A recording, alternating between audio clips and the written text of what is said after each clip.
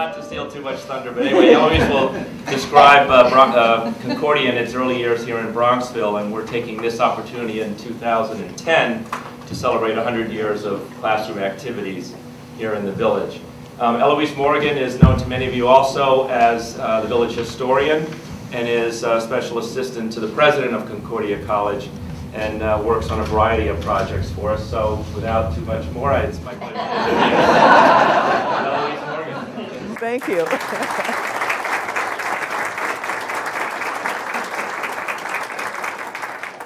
I probably should have let him go on for a while.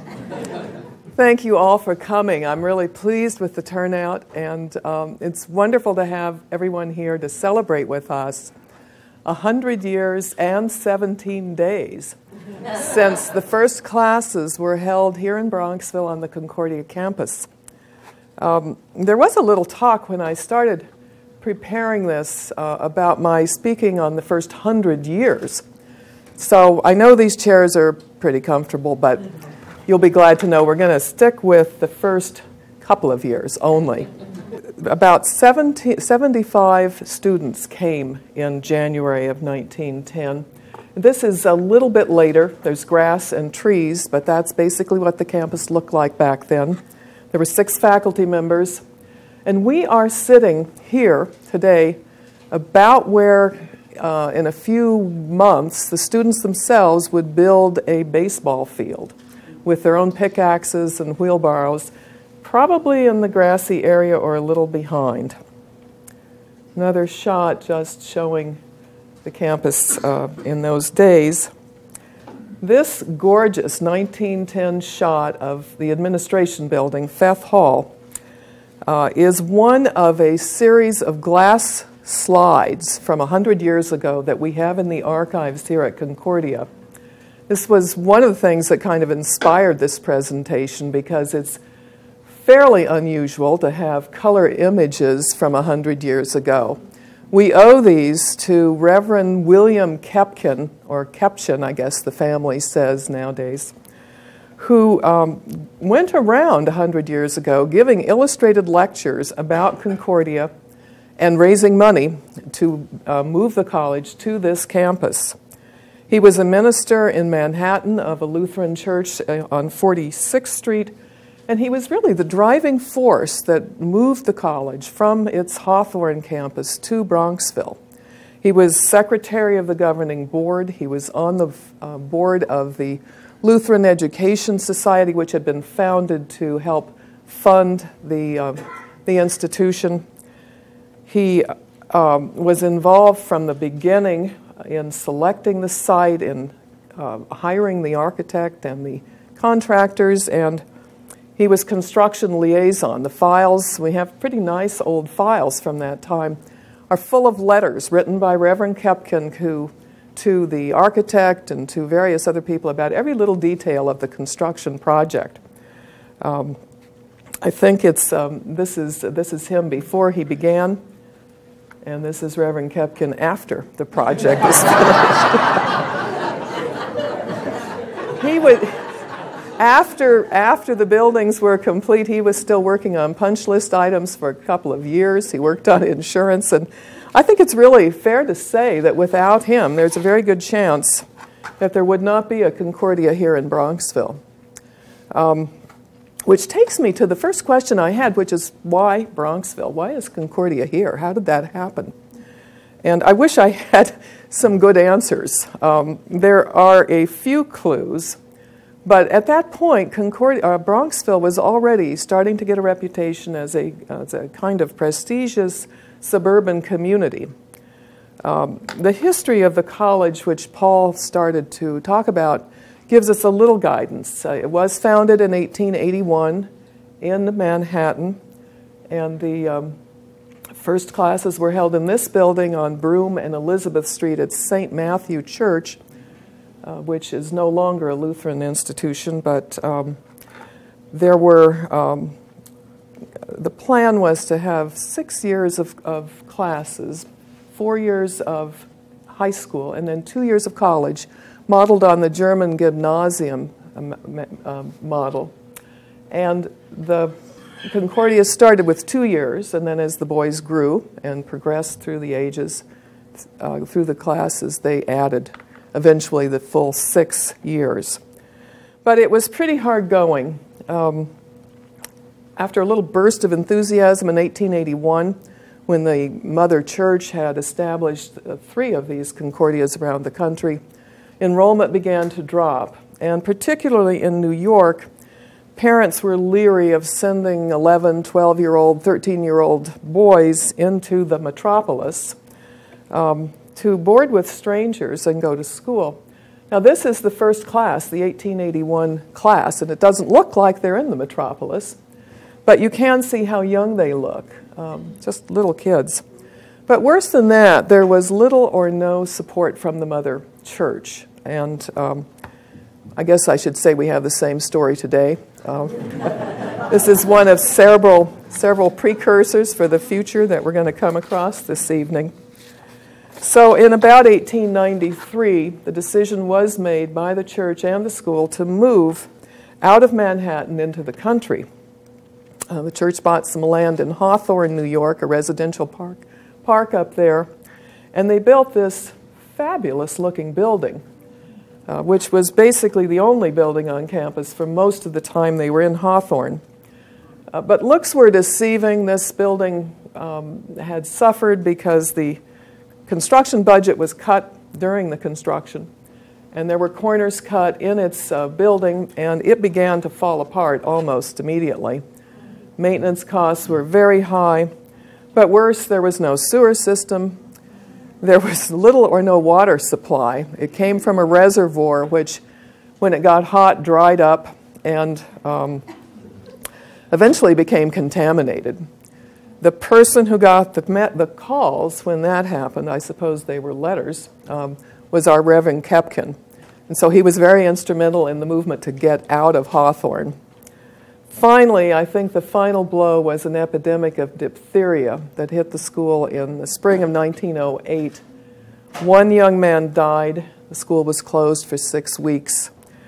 And in January, the decision was made to leave Hawthorne altogether. I think this actually is a picture from probably June or so of 1908 when they held their first graduation of a class who had gone through the whole 6 years of the Concordia program. This is one of the Kepkin glass slides. The school returned to Manhattan, where the boys went to classes at St. Matthew again and another church, and students were once again in private homes.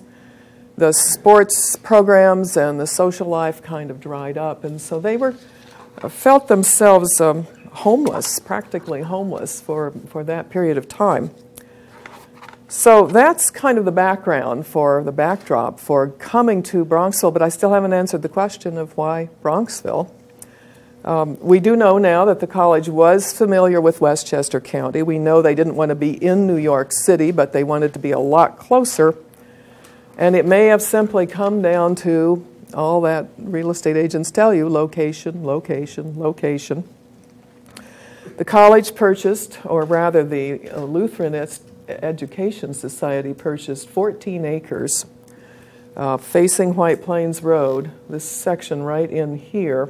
This is White Plains Road and Midland is up here.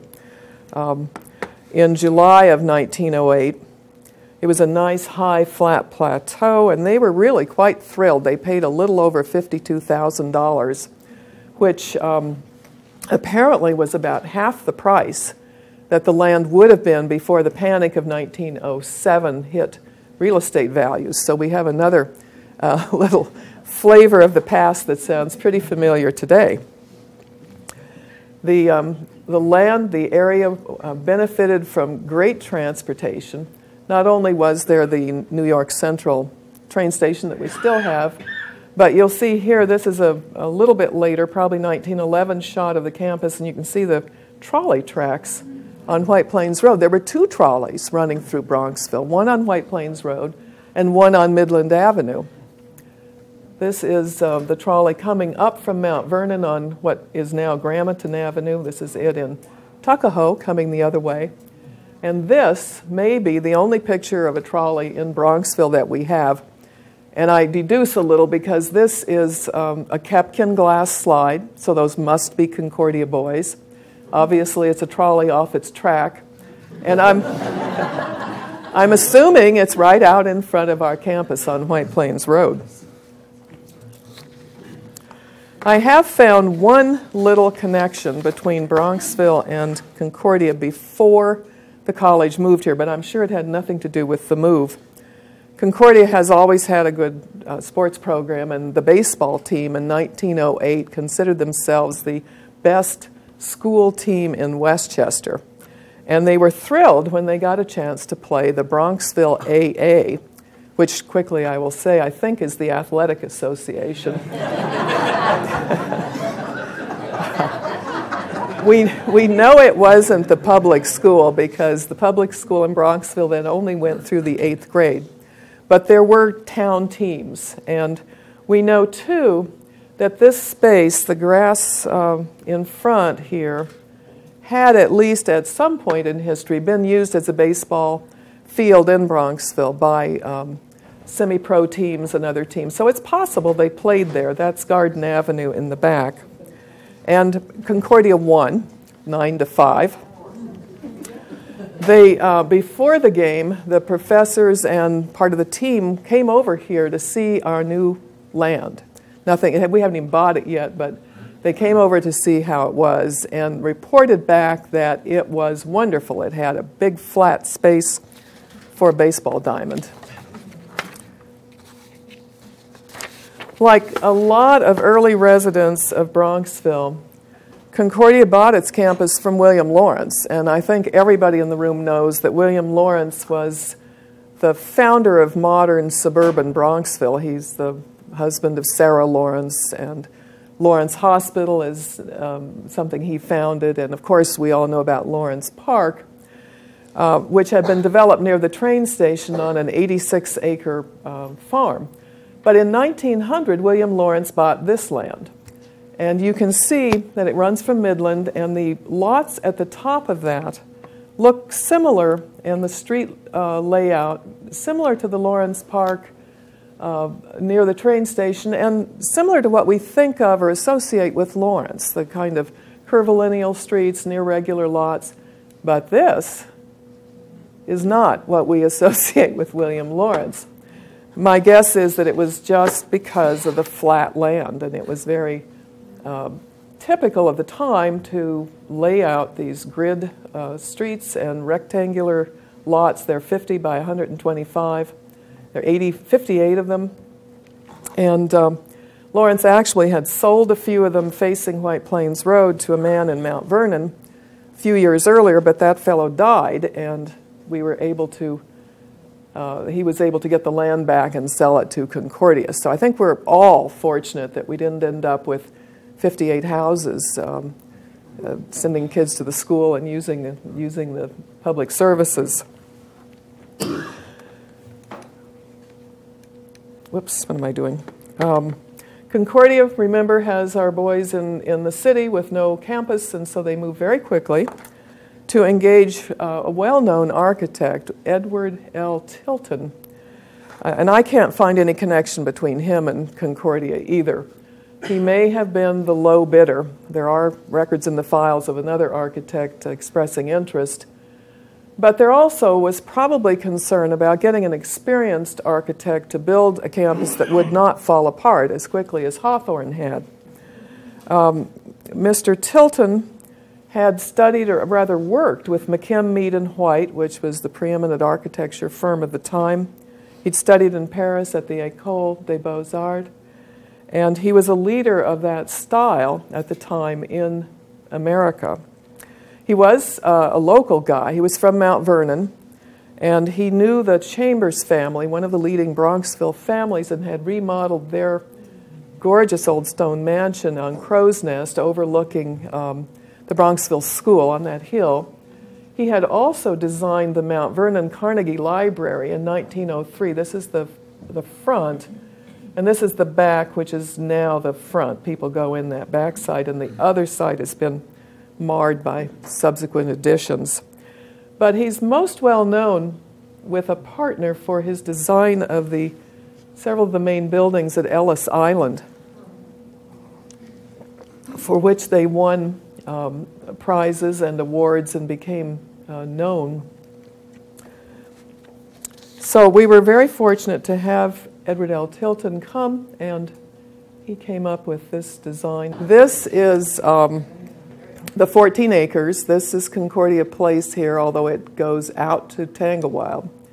And very quickly they hired a New York City construction company after some rebidding and bidding, and they planned to build the first 3 buildings. And they don't look like this, but the locations are the same. This is the main administration building, Feth Hall. This is the first dormitory, Bohm. And back here was where the Commons is now built. And then eventually, later in 1910, this house for the president, 1 Concordia Place, was built. That was the beginning of the campus. These big dormitories, 4 of them along Tanglewild, never materialized. Chapel here did not get built. And this, I think they called this a gymnasium, was not built. Ultimately, this dorm is in place, and this row of housing. The contract for the building of those first 3 buildings called for the work to be done in 200 days, which is about what it would take to put a kitchen in today, I think. But they were guided by the school schedule. That would have gotten the boys back up here for the fall of 1909. And as we've already told you, that didn't happen. It actually took about 10 months to build the first part of the campus, which is still, by today's standards, really quite an amazingly fast project. There wasn't any zoning, there was no OSHA requirements, there weren't limits on the hours you could work, no minimum wages, so they had some advantages we don't. In May, the cornerstone was laid on Feth. Let's see if we can make it. There we go. And that cornerstone is still there on the corner of Feth, and it looks completely unweathered. I think it looks just like it was there. Reverend Kepkin came out. He's standing, I was just told this evening, this is he right here, standing behind the speakers, and he coordinated the event, which brought 3,000 people, according to the news stories of the time, out to the campus. There were 109 Lutheran congregations represented, which seems incredible until you read that Reverend Kepkin was presiding over, or at least there was a convention of Lutherans going on in Manhattan, and he said, let's go to Bronxville. So they took a special train out from Grand Central. It was 49 cents a head, round trip, and the crowd came. Cornerstone is supposed to have in it a number of documents, including a list of those people who had contributed money, the Lutherans, to build the campus up to that point, which ultimately cost, apparently with land, about $220,000. There were speeches in German and English, which also was the case with classes, although more and more the classes were being conducted in English. There was local news coverage in the Bronxville Review and the Daily Argus. About 3 weeks later, there was another big event in Bronxville that brought several thousand people out. It had nothing to do with Concordia. This is a scene from the 1909 pageant, which was orchestrated by William Lawrence. About 1,000 villagers participated with their horses and costumes, and it was to celebrate the opening of the new Lawrence Hospital, opened on June 1, 1909. None of those buildings survive, but basically it's facing the train station. Then again in November of 1909, the Concordia constituents returned to campus, this time for the dedication of the buildings. The weather had been rotten all week, and I guess they had long-term projections because they engaged this tent to hold 2,500 people. It happened that that day was beautiful, and they didn't really need the tent. Lutheran weather, they called it, but another 3,000 people or so came out to Concordia for the dedication. The buildings, unfortunately, weren't finished.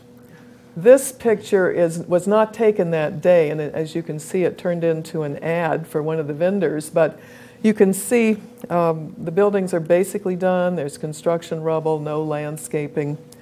And on the day of the dedication itself, this is a picture that was taken that day. You can see no windows here in the building, and there's some scaffolding and the like. But everybody was pleased nonetheless. This is the Commons building, and there are ladders laying along the foundation. Again, there were special trains. People had lunch in the Commons. And again, there was news coverage with the local papers, and there was something in the New York Times, which I didn't get copied.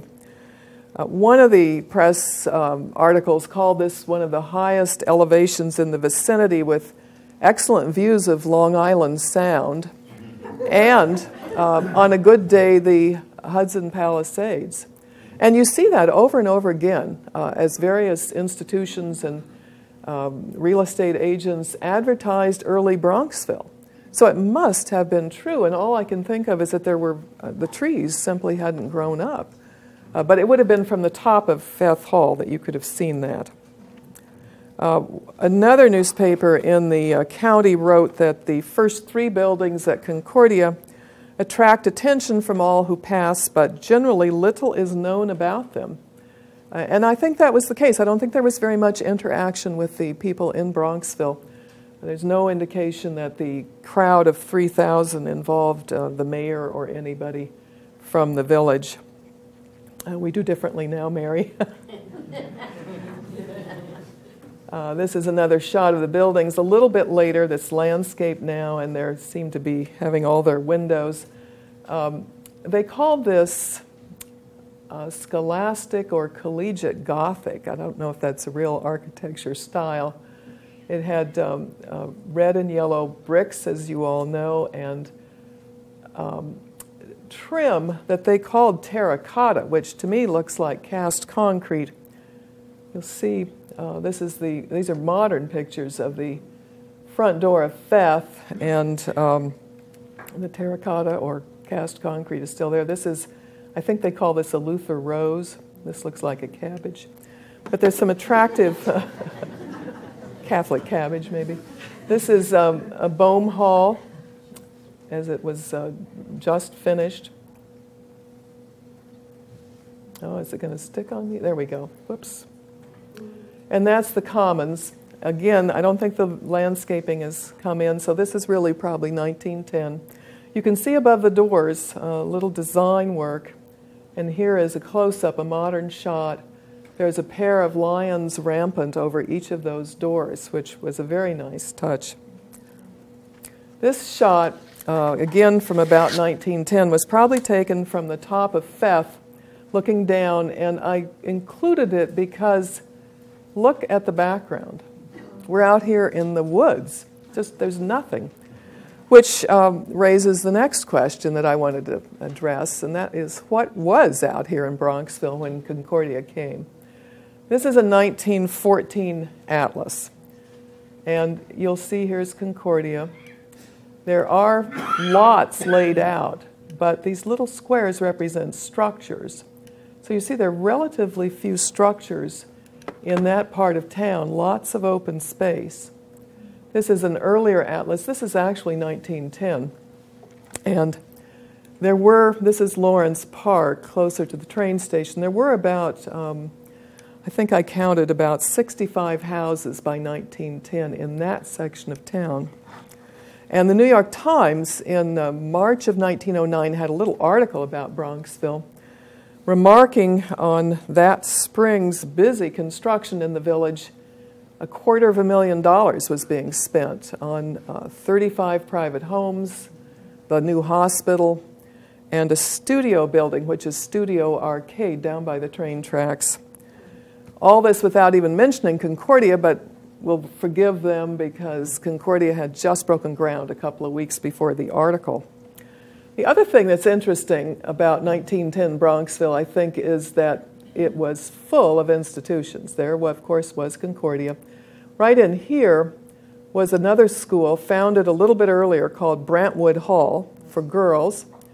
This area was a boys' private prep school, Massey School. And then right next to it was another 16 acres or so, the St. Martha's Society for Wayward Girls. And we know next to nothing about them, but the census records at the time list the people there as inmates. So they were apparently abandoned or orphaned young women who were being trained to be servants. We also have over in this area a section that was Bronxville's insane asylum,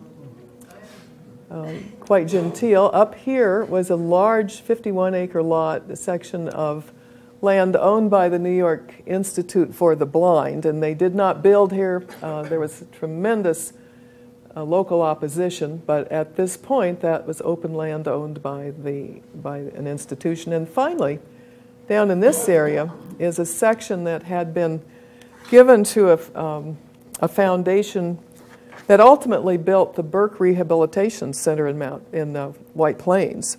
But this land was set aside for convalescent purposes, so we came quite close, I think, to having a major hospital in that corner of town.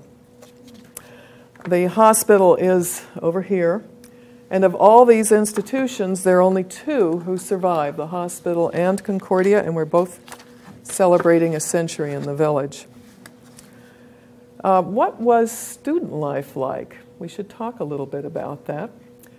These are the first faculty members. 6 of these gentlemen were here when the school opened in January. They taught 6 years of English, 6 years of Latin, 6 years of German, 5 years of Greek, 5 years of mathematics, 6 years of religion, 5 years of history, and 4 years of Hebrew, and the Hebrew was taught in German. So it was a very, very strong curriculum. This gentleman here in the middle, in the front, is President Henry Feth. He was president of the college from 1895 until 1917. This is a faculty member who was added in the fall of 1910. His name is Professor Poulard. He was a 1908 graduate of Harvard, and he came to teach the natural sciences, physics, chemistry.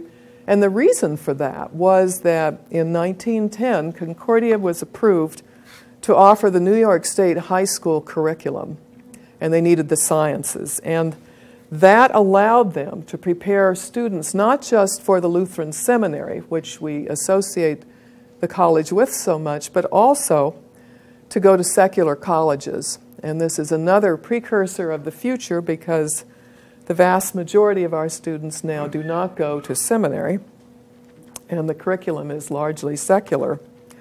And just another note, this professor here, Professor Heinz, was a graduate himself of Concordia, and this is him in his class in the city in 1883, is the equivalent of a high school junior. They don't make high school juniors like that anymore.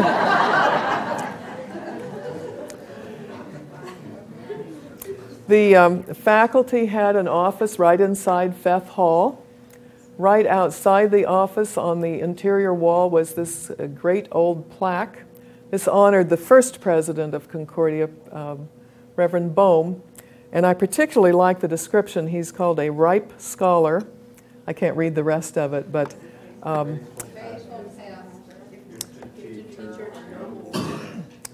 we found this plaque in the basement of one of our buildings, and it is right now down in Mount Vernon being refurbished. I went down and saw it as they were just starting last week, and it is going to be beautiful. We're going to reinstall it in Feth Hall near its original location. This is a classroom in the building of Feth. There are 8 large classrooms, and these doors and windows are still there, unchanged. This is the physics classroom, which was on the first floor of FEF in the sort of the northeast corner where offices are now, and right below it was the chemistry lab, which they were very proud of because it had individual gas connections and electric connections for the student workstations. This is the interior of our Commons building, and for those of you who have been in the dining hall, it looks a lot like that today. That furniture was donated, or rather the cost of it was donated by the Ladies' Society of the Lutheran Churches of the Borough of Queens. And there's a plaque inside of the building recognizing that, dated November 21, 1909, which was the date of the dedication. And it has a psalm on it which was quite suitable. It says, "The eyes of all wait upon thee, and thou givest them their meat in due season." I would mention that the college is still supported to a small degree by East Coast congregations. This is where the meat was cooked. This, I love this stove. It was 9 feet long, and in 1909 it cost over $4,000. This is the servery in the common. I mean, this is the pantry at that time. It's now the servery in our commons. The commons also had a laundry for the entire campus, and connected to it was a power plant, which produced the electricity for the campus and steam heat. These are part of a system that was called a perfect system for circulating steam. But they had a lot of trouble. It did not circulate well. And the vendor was called out to campus to inspect and look at it and try to make it work several times until in 1911, Reverend Kepkin got a letter. Actually, it went to someone else, but I'm sure Reverend Kepkin was familiar with it, which refused to come again until they got a competent man in charge of the plant. They said, "Your engineer is too stupid and incompetent to operate the plant properly." That's pre-New York Times v. Sullivan. That's before we had libel law. These boilers are gone, but we still have the central steam plant heating a number of our buildings, and we do have the old pipes, 100 years old, and they are still causing some grief. But it's the pipes, not the plant manager this time. Dormitory life involved 2-room suites in the Bohm Hall. This is the sleeping room. 4 guys would share that. There was a connecting room to a study room, and there were 4 desks in here, and the college provided those study lamps. This is one of the rooms in 1912, a little bit later, when it had been decorated by students, and I think I see some pin-ups on the wall along with pennants. This is the washroom that they all shared in the basement of that building. I would say that those dorm rooms are still very much in use, and they look very similar to that. I wanted to show you the radiators are still there. And they're no longer 2-room suites, and it's now a girls' dorm. This is the class of 1911. I didn't come across one of 1910, but most of these guys would have been here in January of 1910. And this is, well, I should go back for a minute. The students who were here in 1910 came from 8 eastern states, although most of them were from New York. And they had various clubs on campus, a literary club, a mandolin club, a chess club, a checkers club, and of course the sports. Tuition was free if you were going to go on and become a Lutheran minister. If you weren't, it was $40 a year. The board was $10 a month. Books were about $10 a year. And for those of you who have written tuition checks anytime recently, you know that fees are a big part of it. And we had a fee in 1910, a $2 fee for medical attendance, which is about 5% of the tuition. So we're not doing too badly today on fees. There was a nurse's station in the Commons. This is a page from the 1911 yearbook. These fellows had been in classes at Concordia since at least 1907, and I was just amazingly, pleasantly surprised when I found this, that we were integrated in 1907 actually. This young man here is an African American from Staten Island, and he was 18 years old when he came out to his first classes in Bronxville. Charlie Stoll, and he was a very popular guy. You can see there references to him being a witty, musical, virtuous chap, a brilliant and popular entertainer, and a tobacco fiend, which was meant to be a compliment, I think. The boys loved smoking pipes, and they had smoker socials that were highlights of their years. When the school was still in Hawthorne, one of the students in 1907 sent this postcard to his brother, and he remarked, "There is a darky studying for minister. He's one of the nicest fellows here." Charlie played third base on the baseball team. He's up there in the upper corner. He was quarterback of the football team. He was athletic editor for the 1911 yearbook. And at graduation, he gave an oration in Latin, and it focused on the main character of a Latin or a Roman play that dates to about 200 years before Christ, focusing on the main character who was a slave boy. Students seem to have little interaction with Bronxville, as I mentioned before, but I would guess that he was probably the only African American in the village. I've looked at old census records, and maybe I found one African American servant, but I couldn't swear to that. But he was, and the Hotel Gramerton was at the time still advertising white service as one of the features of its offerings. It's really clear that he was an amazing young man, and I think we need to do some more research on his background and what became of him. Concordia was, and all of its constituencies were delighted to have arrived in Bronxville. This is a little bit later in time, but a pretty picture. The college in its admission materials, and we have the 1911 view book, promoted the site as in Bronxville's Lawrence Park, the most beautiful part of the far-famed Westchester County, and pointed out that Bronxville was a quiet, refined suburb, a good place for a college because it was pretty far from the temptations that would be present in a larger community.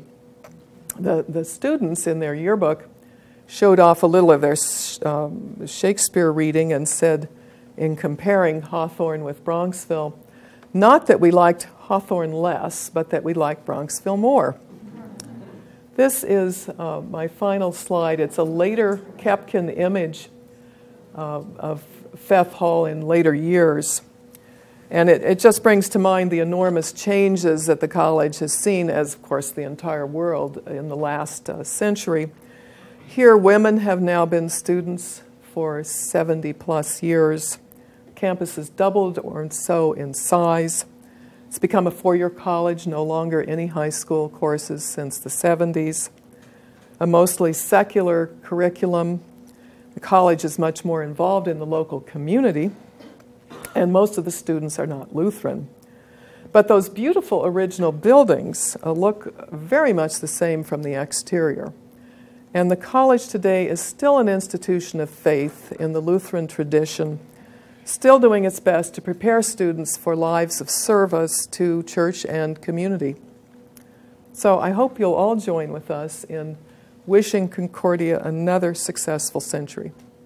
Thank you very much.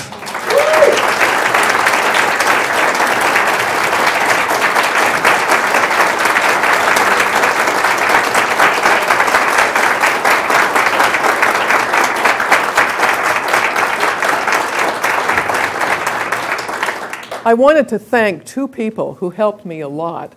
You saw, I hope, the pictures out in the hallway, the exhibition. Patricia Miranda, the director of our gallery, designed the posters, she mounted the posters, she hung them on the wall. Without Patricia, there would be a blank wall out there, so thank you so very much.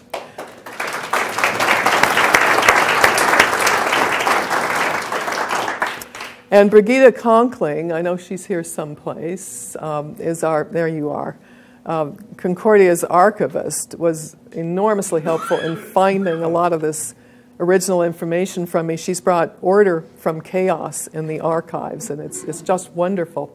And she was kind enough not to correct me during the course of this talk. I know it's been long. I would answer one or two questions, or try to if anyone has one. Sir? What do you think of the comment that the darky moved from Staten Island to the United States?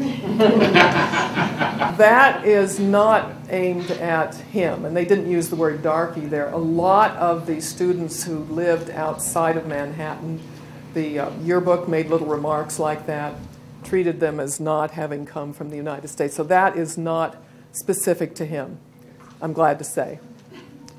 Anyone else?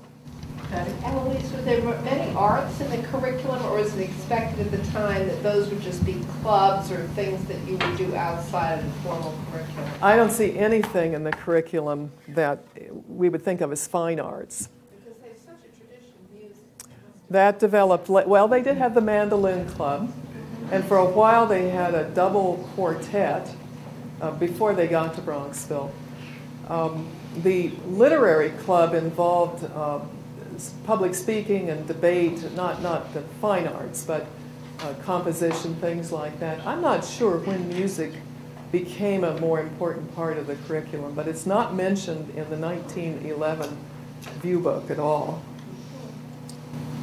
Any sense of what the students did after their 2 years of college? Did they continue on with their education, or was that their ultimate year? In the early years, that was preparation for them to go out to the Lutheran Seminary in St. Louis and study for the ministry, and huge numbers of them did. I mean, they're really in the early years, many Lutheran ministers were graduates of this school. In 1911 or so, again, this admissions pamphlet lists a couple of guys who'd gone on to be lawyers, one doctor, some teachers. That was another fairly early on interest, but they would have to go on to study somewhere else to become a teacher, probably. So most of them in the earliest days did become ministers or some kind of church worker. And of course, that's what the church had founded the school for, because there was, in the 1880s, quite a wave of German immigration, and they were in much need of pastors. Marcia? Going back to the architecture, I've seen these buildings and maybe Ellis Island, but this sort of a unique, at least to me anyway, architecture. I mean, and maybe Peter can comment on this. Is this the only existence of this Greek, No. whatever you call it? No. This particular building, I actually have a picture of a school in Manhattan that Tilton's partner designed. I've forgotten, it's a Catholic school and it's still there. Looks almost identical. It's just 7 stories tall, and it's a little different on top. I don't know, Peter. I've asked you before what sort of architecture you should call this. I was going to send you some pictures of Rice University. I think it's a little similar. I mean, it's not what you would automatically regard as Gothic remarkable, because they always have pitched roofs and pointed arches and all kinds of things that are absent. Yeah, I don't know much more about it. Iggy? What was the name of the architecture? The architect or the architecture? The architecture. Well, they called it College Gothic in the yearbook, and I read something else, one of the newspaper articles called it Scholastic Gothic. I don't know. It's not something you read about in architecture books, I don't think. Mary? Do the buildings in Hawthorne still exist? No. That building when they had all the trouble, they ended up selling it to a Catholic school, and they say they made full disclosure. But that school also had no luck with it, and it actually burned in 1917, and Reverend Kepkin has a glass slide of the burned out structure. A few years ago, as Paul mentioned, someone from Hawthorne called us from the Board of Education, and they said, we have this big old rock. It's got 1893 carved in it. Could that be yours? And so a few of us went up, and we got it, dragged it back here, and it's now installed in front of Fett Hall. It was the cornerstone, but that's all that was left. It's now a public school campus. Thank you so much. Oh, Fiji. With all those institutions planned in the village, what happened? Different things happened to different ones. The Brentwood Hall School lasted till 1947 and went out of business. The Massey School moved to Stamford, and I don't know the ins and outs of that, but about just before the 1920s, and of course it was prime real estate to be developed in houses, and that's the Hawthorne Hemlock area. There are great houses up there now. Mother Fetoit's St. Martha's Society probably went the same way. We know so little about it. It would be lovely to find something. And of course, the New York Institute for the Blind was just pilloried. Both Tuckahoe and Bronxville, and it spilled into Tuckahoe, the land, were horrified at the thought that their beautiful residential communities could have people walking around with sticks tapping. They were, and they just did everything to get them to move. And ultimately, a syndicate of real estate speculators bought the land at cost. And after the villages had cut Avon Road right through the middle of the property so that it became much less likely that you could build your campus there. The insane asylum went out of business. It really never had too many patients, and the psychiatrist who ran it got elderly and moved to Tuckahoe. And the Burke land, I don't really know. Mary probably knows better why they ended up building in White Plains and not here. We've speculated that, again, it was the value of the real estate to be developed for residential housing that probably made the... On another nonprofit, untaxed property. I mean, they needed to have a municipality. So they went up to the Burke, they formed the Burke Institute. But in the meantime, Mr. Burke had died about 1990. So it was his estate that made these commitments. World War II, however, World War I, they did have people there in the mansion that was still there. Yes. But it was all torn down and divided in 1921. I think institutions migrated. They came from Manhattan because it got expensive, and they moved out to the country, close to a train station, built their campuses and the like, and then some of them moved on and others failed. Eloise, can you tell us what was across the street on our East Campus when we opened here? Do you know? Once upon a time, I knew. It was about an 1850s house, I think, Stein Hall. It was called the Gorman property, and it was owned by a family named Gorman who farmed there. And there are stories that the Kennedy brothers, the young Kennedys, played their sports with the Gorman kids over there, but who knows? They did, and before that, it was Madame Carmody, who was a French designer, and she sort of had the summer classes and things, and the musician Charles Ives supposedly spent a summer practicing there, and the children here played with him, and then he would go in and play this music, and they were absolutely dumbfounded. Because he was quite a prodigy, apparently. You're fortunate to have the two living Bronxville historians here tonight. Thank you, Mary. Any other questions for Mary or me? One more. I'm curious, during both World Wars, do you know what happened to the students afterwards? Did any of them go to serve the country, or were they exempt and go into the ministry? A lot of them, the boys left, and it was women were admitted in 1939 to kind of make up the difference. I don't think there was a big impact from World War I, but World War II did definitely cut into enrollment here. We've got pictures, and actually I think the pictures are from World War I of a sort of a brigade of Concordia students marching, doing maneuvers out here on the campus. Thank you so much, and let's go have some refreshments.